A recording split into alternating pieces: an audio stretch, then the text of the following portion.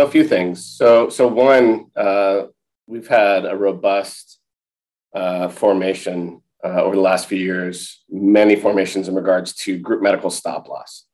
So a lot of clients are exiting the traditional, fully insured market, setting up their own self-insured plan, and taking on risk.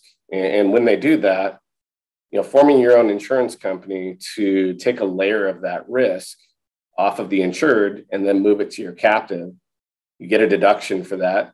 It sits in there, potentially tax-free, and then you pay claims when they arise for that layer of risk out of the captive. What we've seen is, while the benefits there are strong, the true benefit is the cost of insurance of what they're spending for their self-insured plan.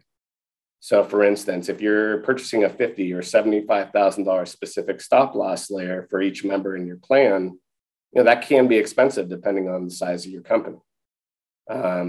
When you, over time, over year 2, year 3, this isn't a 1 year or 2 year strategy, long-term strategy.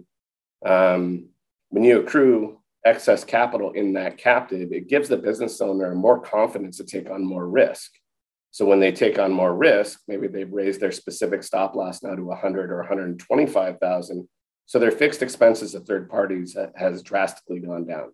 So that's one benefit I've seen in regards to lowering, in a hardening market, some of your insurance premiums. I'm going to flash back to a few years ago. One of my favorite clients that Jared Beck and I brought in was a New York construction company. And this isn't premium as much as it is just outlay. There's a client that we got with, they were with Chubb Insurance.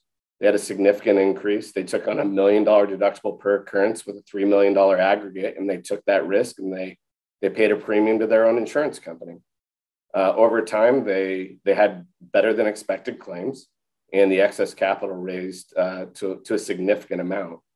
When Chubb was asking for more collateral for them to pay on an annual basis, we had a sit-down conversation with them and their actuary and Chubb, and we were able to utilize the money sitting in their own insurance company, and they could attach that for the collateral instead of the client having, to pay that out of pocket.